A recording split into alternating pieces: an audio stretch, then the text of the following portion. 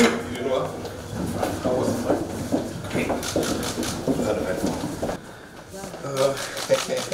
Hello, Mr. Secretary. Congratulations. Second, congratulations and commiserations. Yes, sir. This one's on congratulations. Thank you so much. Very good to see you. Very proud of the fact that this is your first visit as Secretary of State. And I'm happy I could be your secretary too. I'm glad to. Incredibly important. I spend a place in my heart too. Thank you. Should we take a picture here? Yes, Next to the please. flag? All right. Here. A handshake, please. Yeah. Thank you. Wait. Joey. Where did you come from? I came from Riyadh. So Brussels, Riyadh here. Follow your thing on the map.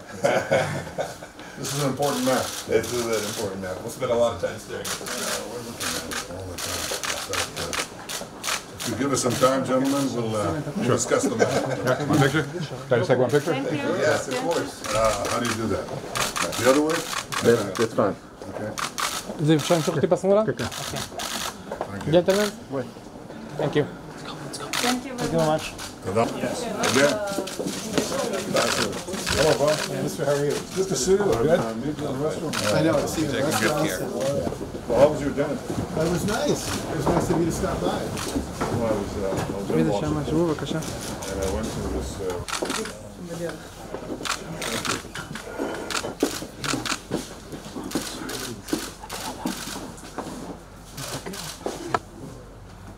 remember when I first came there, I was deputy chief of mission. It was 1982. Good afternoon, Secretary Pompeo, Mike. It's wonderful to welcome you.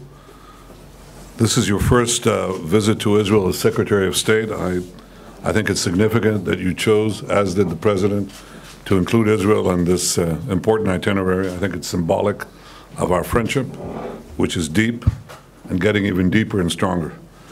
We've known each other for some time. I've followed your activities in Congress and then as in the CIA, now as Secretary of State. You're a true friend of Israel, a true friend of the Jewish people. And I look forward to working with you in your new role. We've just had very productive, very focused conversations on our common interests and how to defend our common values. I want to thank again President Trump for his historic decision on recognizing Jerusalem as Israel's capital. We look forward to welcoming the American delegation to celebrate the relocation of the embassy with you, Ambassador Friedman. I must tell you that the bold decision by President Trump has prompted other countries, quite a few now, who are planning to move their embassy to Jerusalem as well. It says something about American leadership and about the forthright way in which simple truths are being put forward and the effect this has on the international scene. Mr. Secretary, I think the greatest threat to the world and to our two countries, and to all countries, is the marriage of militant Islam with nuclear weapons, and specifically the attempt of Iran to acquire nuclear weapons. We've had a very productive talk today on this subject as well. I appreciate the President's leadership and your position on stopping Iran from ever acquiring nuclear weapons. I appreciate the President's and your position on stopping Iran's aggression in the region.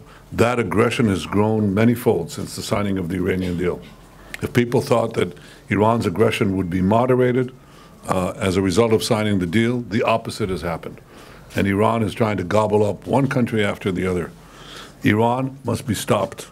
Its quest for nuclear bombs must be stopped. Its aggression must be stopped. And we're committed to stopping it together. I was very much encouraged, once again, by the steadfast support of the United States for Israel and for this common effort, which encompasses many other countries, as you know, as you well know, Mr. Secretary. But our bond is special. It's based on shared values of democracy, freedom, the quest for security and peace. And I can say that today America and Israel are closer than ever before. And I have no doubt that our alliance will grow even closer in the years ahead. So I want to welcome you back to Israel, Mr. Secretary. It's a pleasure to see you. and I wish you the best of luck in your important mission. Thank you. Thank you so much. Thank you. Well, good afternoon. It is a great honor to be here. On my first trip as Secretary of State, I've been the Secretary for a handful of hours, as I was saying earlier. I haven't been to my office yet. As you said, this relationship's never been stronger, and I think we should both be proud of that. We had fantastic conversations today on difficult issues facing each of us. We are incredibly proud to be opening the new embassy on May 14th, well ahead of the original timetable.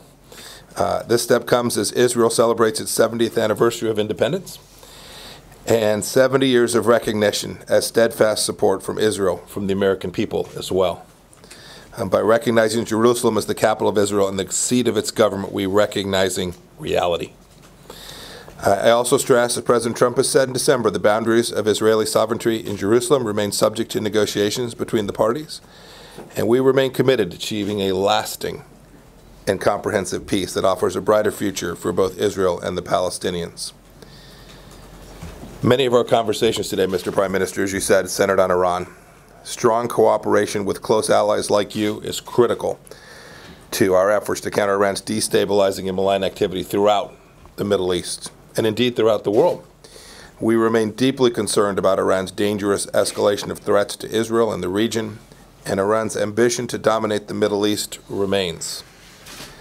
The United States is with Israel in this fight, and we strongly support Israel's sovereign right to defend itself. Regarding the JCPOA, President Trump's been pretty clear.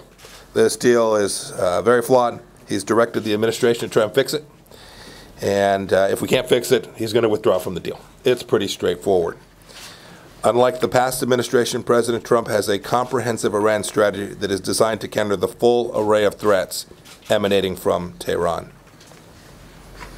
As part of the President's comprehensive Iran strategy, we are also working to counter the broad set of non-nuclear threats, Iran's missile systems, its support for Hezbollah, the importation of thousands of proxy fighters into Syria, and its assistance to the Houthi rebels in Yemen. We look forward to working closely with strong allies like Israel in countering these threats and rolling back the full range of Iranian malign influence. Regarding Syria, where the barbaric Assad regime is propped up by Iran, the United States' top priorities are to defeat ISIS, de-escalate violence, deter the use of chemical weapons, and ensure the safe delivery of humanitarian aid, and support an ultimate political resolution to the conflict. Our strategy to do that remains unchanged. We strongly support the UN-led efforts in Geneva to bring an end to the Syrian conflict, which has gone on for far too long. We know there are many challenges ahead, and we look forward to being your partner in resolving each of them. The United States and Israel, I know, together can achieve that. It's great to be back. Thank you.